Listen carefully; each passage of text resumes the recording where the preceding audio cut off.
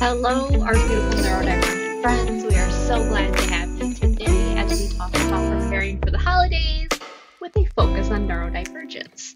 So, typically, these webinars are only available to our members, and we do a live interactive webinar. We also always do a pre recording, which is available to view by our members whenever they want.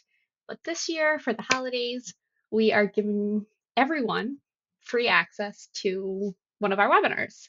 This one's a little bit of a condensed one, and it's also has just me talking. Typically, it'd be me and Stephanie. But here you are. Let's dive in. Okay, for those of you non-members, I just kind of wanted to run through what we typically do during the webinars and kind of what can be expected, as this can help us kind of more mentally prepare for what we're getting ourselves into. So we have webinars the first Wednesday of every month that are scheduled from 8 to 9:30 p.m. in Eastern Time. We have a Zoom link and we all meet together. We also offer a pre-recording of the webinar, which is available on the member homepage 24 hours after that interactive webinar happens. And so that allows for folks to go back and rewatch them if they want to, take additional time to process, or if they weren't able to attend or chose not to attend, they get access. So our members' interaction in the webinar is completely optional. It's welcomed, but it's certainly not required. And all the resources that we go through, because we often will sprinkle in resources as we go along, all of those are available both on our Discord and will soon also be available on our member homepage as well. We're really trying to create a comprehensive resource directory for our members. All right, that's what to expect. You should also expect a little bit of dog noise because Kyra the Corgi insists upon being present for the webinars, and occasionally she has thoughts, so she is just along for the ride. Okay, so in all of our webinars, we present a lot of topics that will have relevance for all brains, but we really put a specific emphasis on how does this apply to neurodivergent brains. So when we're thinking about the holidays, we're really going to be thinking about it through the lens of supporting neurodiversity. So for most people, the holiday season can be stressful and overwhelming, especially for those who are neurodivergent. It's important to recognize and respect neurodiversity throughout the year, but especially at this time. During the holidays, many neurodivergent individuals may struggle with sensory overload from bright lights, loud music, and crowded spaces. Additionally, changes in routines and social expectations can cause anxiety and stress. And there's just a lot of executive functioning that has to happen this time of year. So we're going to think about the holidays and their impact on all of these different domains of differences that we experience as neurodivergent individuals. So this would include things like our sensory processing differences, our sensory sensitivities, our emotion regulation differences. If we're thinking about executive functions, specific ones might be flexible thinking, organization, planning, prioritizing, working memory. We're also going to think about social differences between autistic and allistic individuals, neurodivergent and neurotypical individuals. And again, sensory, sensory, sensory. So being neurodivergent around the holidays isn't all a bad thing. There are a lot of unique strengths that we as neurodivergent individuals have that can really help make this time of year incredibly special.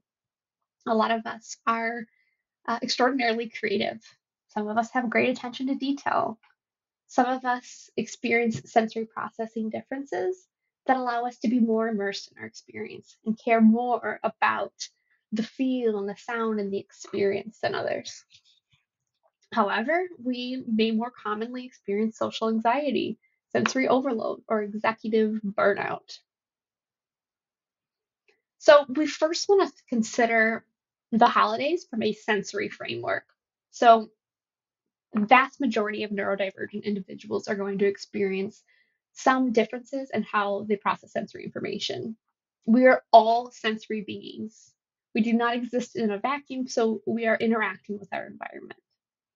That being said, neurodivergent individuals tend to have more extremes when it comes to processing social or sensory information. So, what are some ways in which we can either set up our family gatherings or holiday parties to be more inclusive, or can make requests for accommodations for ourselves so that the events we're attending are inclusive of everyone? So, how to be more sensory friendly? One great strategy is to consider informing guests of movement or allowed family gathering portions of the bookends of the event.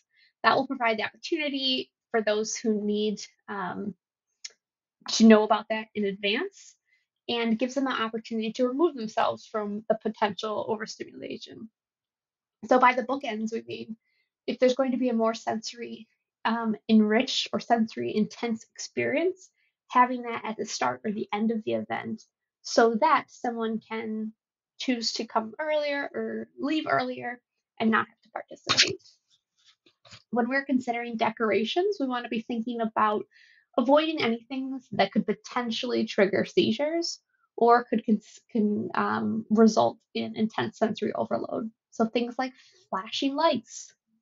Um, we all have our feelings about the rich smells that are associated with the holidays. I know a lot of people really enjoy, the smell of fresh pine and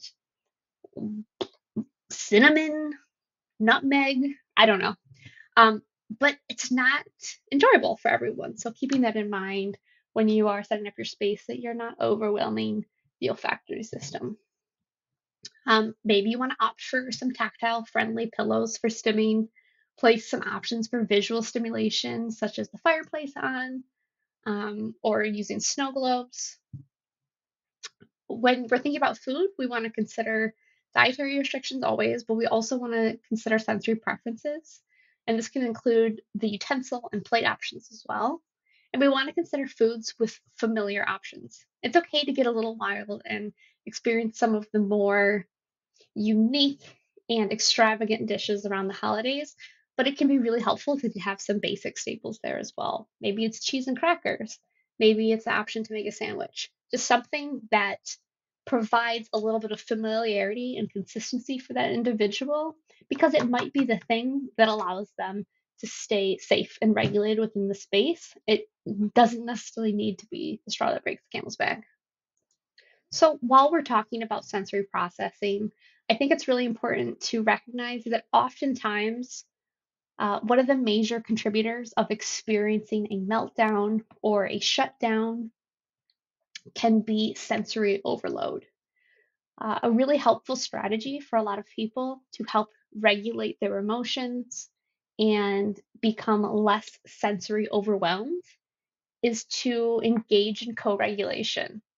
So, co regulation is whenever you are pairing up with someone else's nervous system and you are allowing their nervous system to help regulate your own. And often this is done through turning off the voice, sitting still with that person in a safe space. It could be providing a hug, it could be holding a hand. Um, so, having this source of co regulation is especially critical during the holidays. Um, it's this idea of having another safe person there with you whose presence helps regulate and ground you. So, what are some other ways that you can co regulate? Well, you can just sit with that person. You can share responsibility. Ask how you can assist with something. Better yet, just assist without asking questions. And for all of these ways to co regulate that we're mentioning here, I think it's really important to keep in mind that when someone is experiencing a shutdown or a meltdown, really there should be no further demands placed. We're not at this point asking questions of what do you need from me or what's going on or how can I help you? These kinds of conversations hopefully happen in advance, or it's that safe co regulator who already knows what your needs are.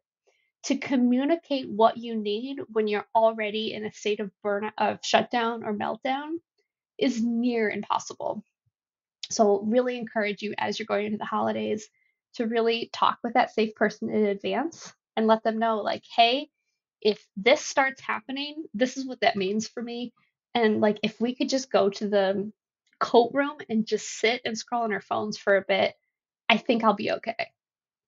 Right? So just sitting with that person, removing the demands, turning the voice off, modeling some deep breathing. Often telling someone to take a deep breath again is a demand and it's not going to be super helpful. But if you yourself as the co-regulator just start taking more mindful breaths, that indirect cue can help that person's nervous system pick up on that and start breathing in sync with you. Touch for some people, deep pressure or even light touch can be very grounding for that person. Of course, it's something you want to know in advance because for others, touch can do the exact opposite. So it could be just giving them a hug, just placing the hand on theirs. Also, I think it's really important to have realistic expectations going in to these events, these socialization, these holiday celebrations. So prior to the event, it can be really helpful to discuss realistic expectations for each other verbally to take pressure away from emotional distress in the moment. So, kind of like the example I showed before, going into it saying, like, hey, I'm anticipating this might be challenging for me. And if you see me do this, this is what that is. Recognizing that the ability to identify what triggers are, communicate those, anticipate, and then make plans for how to regulate. These are all pretty advanced skills that not everyone is going to have yet. But this is a place that a lot of us can get to with time and with understanding our brains and really putting in a lot of work with our meaningful relationships to be able to advocate for ourselves and feel safe that our needs will be met.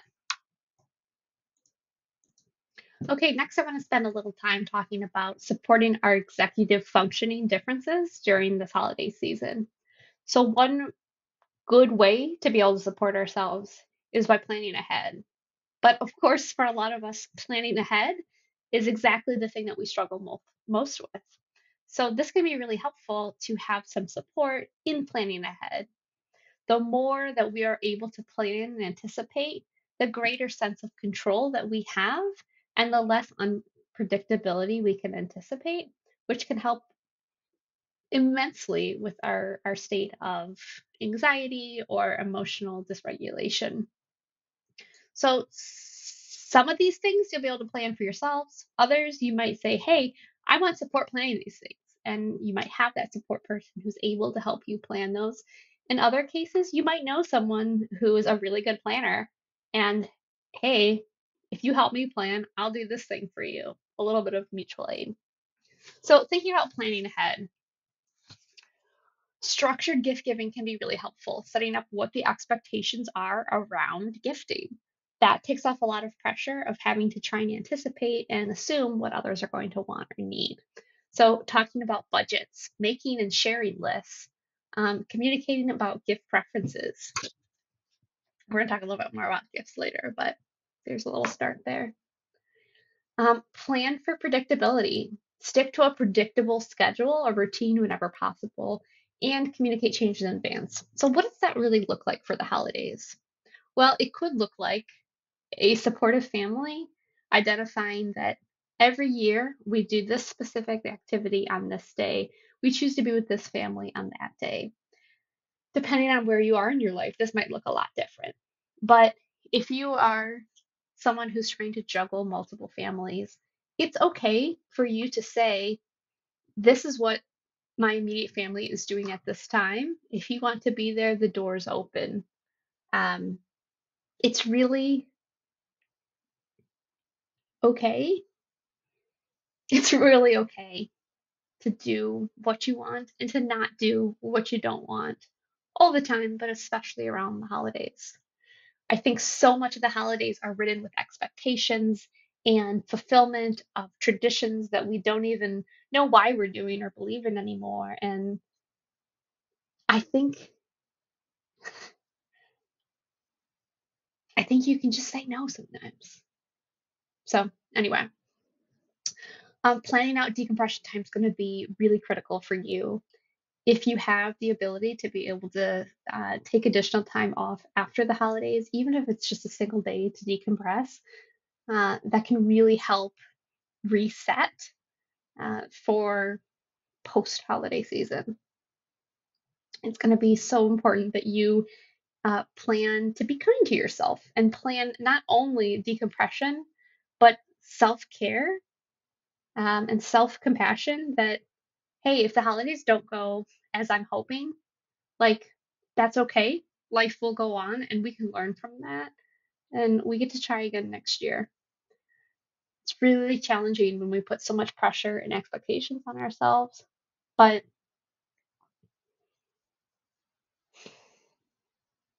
I don't know. I don't know what my thought was there. Just had a dramatic sigh. And I'm going to carry on. But if I think of it, I'll let you know. I probably won't think of it though. Also, I'm trying to do this all in one go, which is crazy. And you're also seeing how my brain works. And sometimes words don't come to me, but I'm neurodivergent and I'm not sorry about it. Oof. So I think for a lot of us, a lot of our anxiety around the holidays can revolve around our social interactions and navigating differences in communication styles, values, beliefs, prior expectations, and prior understanding of who we are, mismatching of our current selves, right? And so I think just anticipating all of those interactions can be almost paralyzing. So, just a couple of things to keep in mind and think about as you are mentally preparing to get yourself into these situations, um, and using some of these as scripts if that's helpful for you. So, preferred language. Oftentimes, people will say things that we perceive as hurtful, um, and the intention isn't to hurt, it's just ignorance, right? They didn't know that was a thing that was hurtful for you. You can choose to say nothing, that's fine. If you want to use it as a learning experience for that person, you could say something along the lines of, I'm sure you mean no harm by your word choice, but I'm more comfortable with the term autistic, or I'm more comfortable with the term, you name it. Um, how to talk about your identity. So you're someone who's late diagnosed, or you're someone who's been diagnosed a long time but has never disclosed that to anyone, but you feel the desire to share that identity with others. Or perhaps someone brings it up because they heard about it and you weren't planning to bring it up, right? There's so many different scenarios here. I think it's important to recognize that there is no expectations around you sharing your identity with others. If you feel like it would be beneficial to you in the long run to have these conversations and disclose to get some support, then maybe trying something like I identify as a neurodivergent. My brain works differently than most, and my experience of the world is different too. Maybe you want to be more explicit. Maybe you want to be more specific. Maybe you want to be less. If someone asks you and you just don't want to talk about it at all, you can kindly, I appreciate your interest, but I don't feel up to discussing it right now. You can also just walk away. You really can. Now, if you are really interested and really excited to talk about your identity and your newfound knowledge, and you want to use this as an opportunity to share what you've learned to others and educate, maybe it would be helpful to identify like 2 or 3 resources that you could recommend um, in case the conversation comes up or you choose to initiate it. So I think having those jotted down somewhere, maybe in a note on your phone, could be really helpful. So when you're in the moment, you're like, let me send some resources to you. Again, how you choose to engage with your family and friends at this time, how you choose to navigate these conversations, it's up to you. There's no right or wrong thing to do, and you are not required to nor expected to advocate and educate to others just because you identify as neurodivergent. That burden doesn't um, fall upon you by nature of your identity. But you might be someone who is inclined to provide that education to others, and here are some ideas. Okay, Let's talk about gift giving. So, if gift giving is something you choose to participate in or your family chooses to participate in, here are some more executive function friendly options. Gift cards are a great choice. Asking for explicit ideas and providing explicit ideas to others so you know that you're going to get what you actually need or want. The app Elfster is a great way to share your wish list with others. You can also do so on Amazon. I think it's called Christmas wish list. There's a lot of apps that you can do this with. Ordering online and selecting pre-wrapped can be a great option as well to reduce some of that executive functioning load. And hey, wait a minute. I'm just saying, you can choose to forego gifts. You can participate in activities or shared time instead, or like maybe you don't need to do anything at all. And maybe that's okay. I guess my hope is that you walk away from this webinar tonight questioning a little bit the assumptions around the holidays, the things that you have always done just because that's the way it's done before, and really reflect on what's meaningful to me and what do I want out of this time and what's important for those who I love and how can I help make this enjoyable for them without draining myself. If you're looking for some suggestions on gift ideas you could ask for others, here are a ton of good ideas. Here, I say about things that I wrote, here are a ton of ideas that I think are useful and I enjoy myself. So, lots of tools that can be really supportive for our sensory, executive functioning, and emotion regulation needs, some subscription services, different services, and leisure items, things that align with our interests. All right, we're just going to run through now some quick summary, quick synopsis of the topics we touched on today and some quick tips for surviving the holidays and thriving through the holidays. So, bathroom breaks are your friends, scheduling sensory breaks for yourself, engaging shortened stays. You don't need to stay until midnight. It's perfectly okay to go home at 9 p.m. if that's what you want and need. Bringing a co-regulator can be extremely helpful. Scheduling recharge time after the holidays.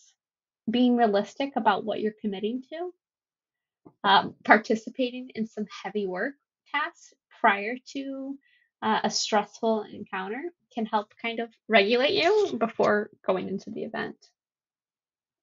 Again, some quick tips to think about for planning inclusive holiday events is giving advance notice and being flexible, setting up activities that allow individual participation and allows people to use their hands and feel like they know what to do in a certain situation. Like really unstructured socialization can be more challenging. So having the option for things like puzzles or crafts or coloring can be really helpful. Providing some basic and predictable food options and avoiding overly loud music, strobe lights, and strong artificial scents. So I hope that this presentation, this webinar has made you reflect a little bit about your holiday traditions and which ones support or maybe drain your spoons and your executive sensory and emotional regulation needs and skills as a neurodivergent person. And I hope that you could do something to be kind to your brain. I hope that you can embrace yourself and think smarter, not harder this holiday season. If you want to explore more topics on neurodiversity and engage in interaction around these topics with us, we encourage you to join our next webinar, which will be the first Wednesday of January and the first Wednesday of every month next year. And we really look forward to learning and growing with and from you guys. Thanks so much for joining and happy holidays.